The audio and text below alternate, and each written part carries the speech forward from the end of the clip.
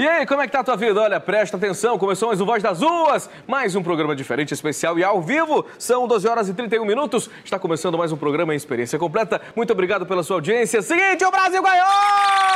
Deu tudo certo, graças a Deus, tudo está em seu lugar.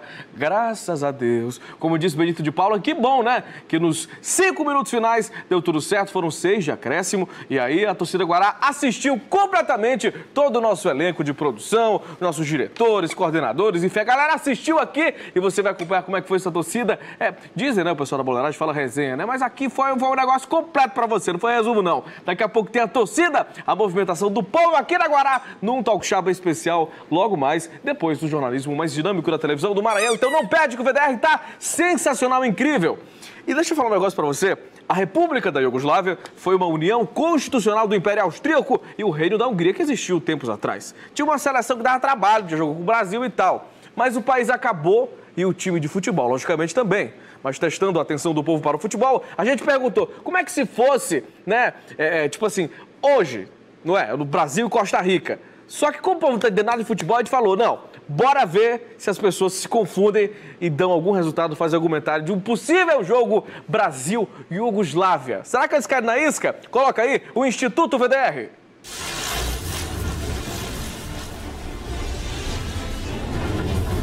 Bom dia, Danilo. A gente sabe que já aconteceu o jogo, nós estamos aqui antes da partida. Pode ver, a gente atravessa aqui no Renascença na maior tranquilidade, a cidade já está vazia, muita gente já está pronta para assistir o jogo. E o BDR hoje está na rua para saber, será que as pessoas estão por dentro da Copa do Mundo? E a gente vai perguntar hoje o seguinte, quanto vai ficar o placar do Brasil contra a Iugoslávia? Iugoslávia é um país que nem existe mais.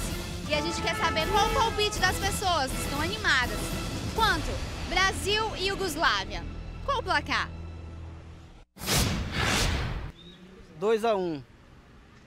Esse é seu palpite? É. Mas Iugoslávia mesmo? É. Mas é jogo fraco, Iugoslávia. É o quê? Fraco? Mas é o último jogo, né, que vai ser? Não é não? Sabe, não Eu não entendo muito do jogo, não. Você tá por dentro da Copa, não? Não, não tá ocupado. Vai ter jogo, mas você vai ficar aqui vendendo?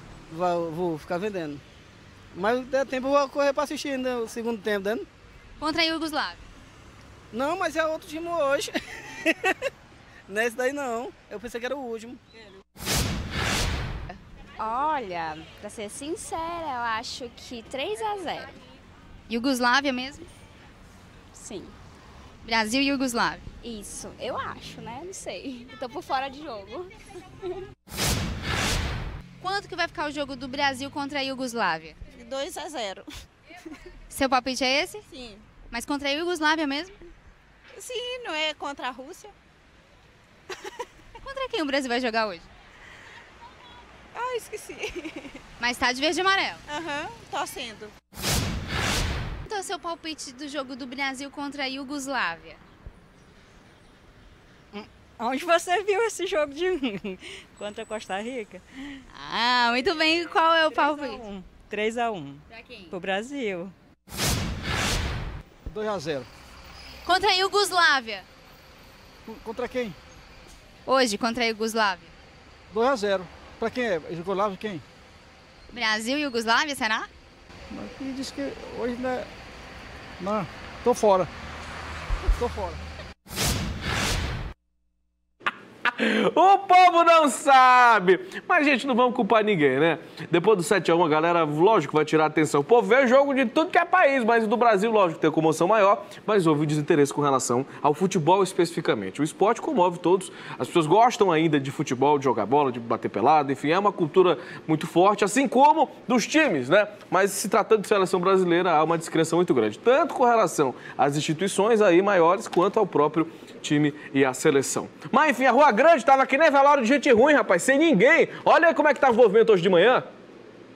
Nesta sexta-feira, as lojas aqui da Rua Grande abriram normalmente às 8 horas da manhã, mas no horário do jogo da seleção brasileira, os lojistas decidiram baixar os portões para que os funcionários acompanhassem a partida da seleção brasileira hoje. Apenas as farmácias aqui da Rua Grande permaneceram de portas abertas e os vendedores ambulantes também ficaram nos pontos de vendas, porque eles queriam acompanhar a partida, mas trouxeram os televisores para ficar de olho na tela, na seleção brasileira e também nos clientes. O jogo começa às 9 horas e termina às 11.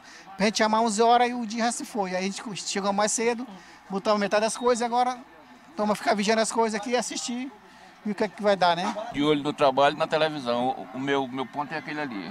Agora estou aqui para dar uma força para o Brasil, né? Danilo. Muito obrigado, Elinalva, que daqui a pouco vai dar show na torcida Guará. Rapaz, ficou muito bom. Nossa, melhor que o Thiago Live, mas nossa central da Copa foi simplesmente sensacional.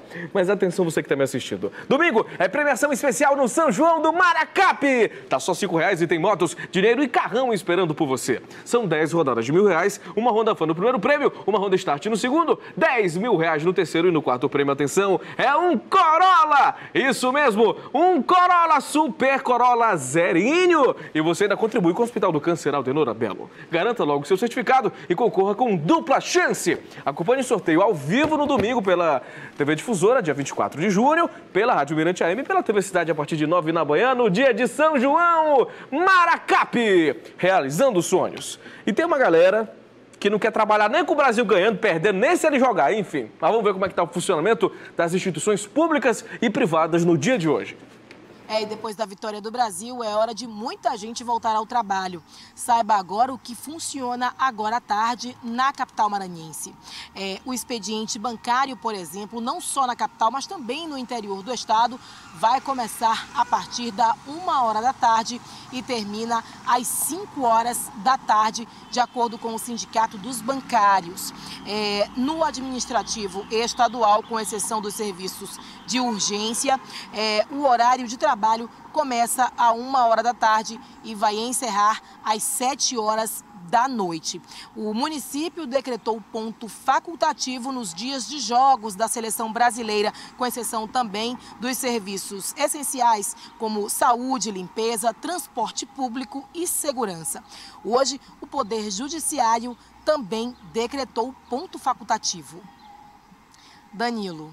Longe de mim ser contra feriado. Eu adoro feriado, é a coisa que eu mais gosto do mundo. Ainda mais se você pegar essa situação aí, de jogo de Copa do Mundo, essas paradas de, digamos assim, essas mini folgas. Não é folga por completo. O cara que libera, negocia. A reforma trabalhista do vampirão Michel Temer, ela diz que se você falar com o patrão, você pode compensar depois. Mas ninguém vai estar concentrado o suficiente para fazer um bom serviço durante esses problemas, né? Durante esses negócios de Copa do Mundo, se o Brasil ganha, se o Brasil perde, enfim, com essa confusão na cabeça.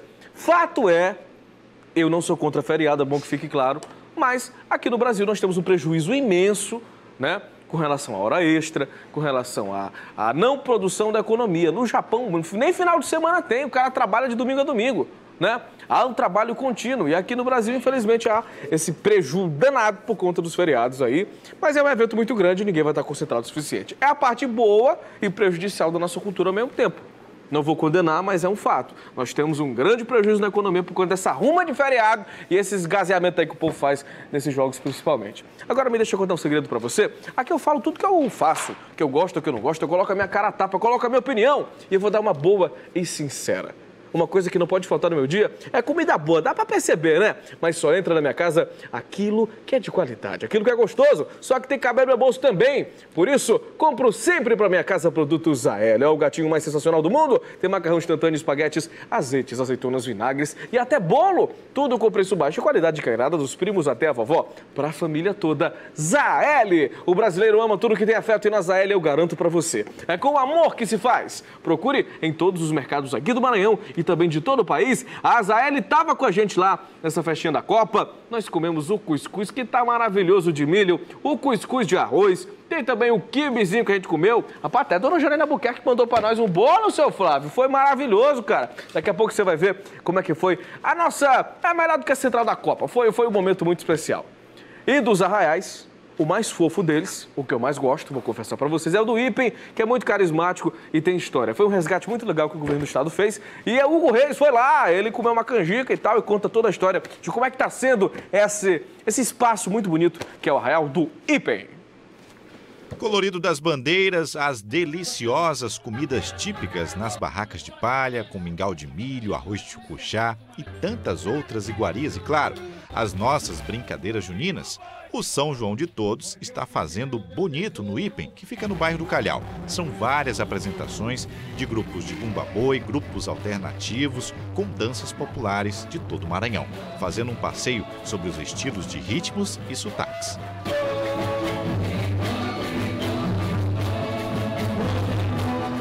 O espaço foi todo projetado para atender bem tanto os turistas, claro, quanto a nossa gente, com segurança, presença de equipes da Polícia Militar, Corpo de Bombeiros, além de agentes da SMTT disciplinando o trânsito. Sem dúvida, um espaço que agradou muita gente. Adoramos o São João, eu adoro o São João, a Denise também. Então a gente sempre estamos incentivando essa paixão pela cultura, né? Cresci nesse mundo, eu sempre gostei desde criança e todos os anos eu fico na expectativa. Para mim é a época do ano que eu mais gosto, é o São João. O São João de Todos se tornou um espaço democrático, mesmo para a criançada, já que a diversão deles, além de assistir às danças, é poder estourar bombinhas e ver o brilho dos fogos. Um momento também de diversão entre pais e filhos. Uma festa belíssima, uma organização primorosa e a gente está aqui aproveitando com a família esse momento de descontração. E as atrações seguiram em vários pontos com o tradicional forró pé de serra. Afinal, não só de bumba-boi que festejamos em nosso São João. E com espaço até para a réplica da Igreja de Santo Antônio, uma chance tanto para quem quer casar e fazer seu pedido. No palco principal, a apresentação ficou por conta do Boi de Morros, abrilhantando mais uma vez com um enredo rico em histórias das lendas do bumba-boi. Cada arraial é uma sensação única, a gente vê as pessoas ali esperando a gente para ver a gente dançar, é único. E já que hoje é sexta-feira, é bom mesmo se programar. Os arraiais oficiais acontecem em vários pontos da cidade. Anote aí: Arraial do Ipen, no bairro do Calhau, Arraial da Praça Maria Aragão, no centro de São Luís, Arraial do bairro da Vila Palmeira, no Parque Folclórico e também o Arraial da Praça Nauro Machado, no Centro Histórico. Espaços com vasta programação que seguem até o dia 1º de julho. Este final de semana, por exemplo, é para lá de especial. Domingo é dia de São João. Então, programe-se, divirta-se com a família e com seus amigos. Afinal, o nosso São João não tem igual.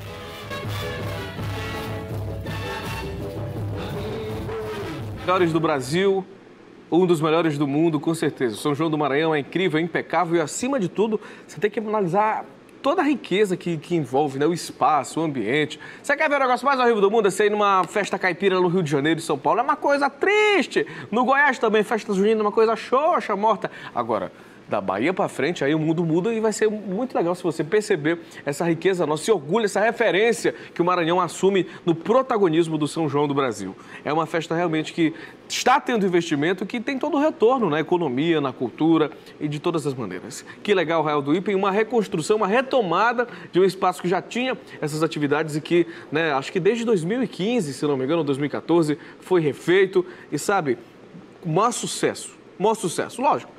Seria legal se fosse um estacionamento, né? Mas aqui em São Luís a gente tem esse problema de lugar para fazer evento. Mas ali é muito legal, é sempre muito bom e a programação tá impecável. Mas, meus amigos e minhas amigas, todo mundo sabe que o mais importante na vida é ter saúde, não é verdade? Porque com saúde a gente conquista o resto e a melhor opção para você ficar tranquilo é o plano do Apvida. Hoje, a maior operadora de saúde do Norte e Nordeste, que cuida de você oferecendo modernas unidades de atendimento e tecnologia de ponta. No Apvida, você ainda conta com cobertura odontológica com clínicas credenciadas em todo o Brasil. Ligue agora e fale com o atendente no 3217-3402. A Apvida é a solução completa para você ter sempre o mais importante, uma vida plena. A Apvida faz bem pra você. E tem telespectador mandando mensagem pra gente. Enche a tela aí pra ver o que o povo fala. Coloca aí, 99103-2323. É você na TV Guará, arrochando bonitinho, botando pra ferver. Coloca aí. Boa tarde, vamos que vamos. Você tá aqui no meu coração. É a Mel do Sítio Natureza Loba Solitária. Ô, Loba, se tu tiver no período certo, aquele período da loba que ela uiva pra lua e que tá cheirando aquele cheiro bom. Gostamos muito de você, muito divertido de apresentar o programa. Estamos todos os dias com você. Danilo, muito obrigado, minha querida. Um abraço pra você. Valeu mesmo pela sua audiência. Manda beijo pra Angélica, sou muito sua fã. Ô, Angélica, obrigado de verdade, viu, pela sua audiência. Onde mora qual bairro, hein? Manda pra gente. Ah, ela mandou print pra insistir, rapaz. Que loucura. Volta aí, rapaz. Que maravilha. Ela mandou uma vez e ainda mandou de novo encaminhando a história. Rapaz, que maravilha. Obrigado, viu, pela sua audiência de verdade. Vamos lá, próximo print. Vamos lá. Umas 7 mães foram se consultar no materno infantil. Muitas delas moram longe. Ninguém... Né? Tá pequena a mensagem, eu vou aqui ficar um pouquinho. Não, deixa a tela, só vou ler aqui, que tá muito grande a letra. Aí tá bom para ler demais, viu, Adécio? Umas 7 mães foram se consultar no materno infantil. Muitas delas moram longe. Ninguém avisou antecipadamente que não iria ter atendimento. Quando as mães foram reclamar na ouvidoria do próprio hospital, viram que também não tinha ninguém para receber a reclamação. Ah, meu Deus! A urgência não tem ninguém. A ouvidoria que é para ver a reclamação também não tem ninguém. E aí? Vai apelar pro Espírito Santo, pro Terecó, pra onde? Hein? É terra de ninguém, cara. Ah, não, cara. Saúde eu fico zangado, porque, pô, mexer com criança, cara, como é que pode? A mulher tá gestante já naquele momento frágil. Como é que pode, bicho? Se fosse filho de vocês... Pensa só nisso, só nisso. Se fosse filho de você, se fosse seu primo, se fosse seu parente, o que você faria? Hein? O cara vai reclamar, não tem ninguém. Aí a buchuda vai lá, anda pra ouvidoria pra reclamar, não tem ninguém aí. Cara, isso é de um absurdo tão grande que até, sei lá, desestimula quando a gente vai querer comemorar alguma coisa. Sim, coloca aí o próximo print aqui. Vamos lá, é um desenho, é isso que eu tô vendo ali? Coloca aí, enche a tela aí. 9903-2323. Hoje, Danilo Quixaba sai da garrafa. Amanhã do armário. Feliz 7 anos. Tá certo, meu amigo. Você desenhou eu ali? Porque tá parecendo um capeta, besta fera, mas não sou isso aí não. Hein? Eu até gostaria de ter uma bochecha desse tamanho, mas isso aí não sou eu de jeito nenhum, rapaz. Que esculhambação é essa, rapaz? Quem foi que mandou esse desenho aí?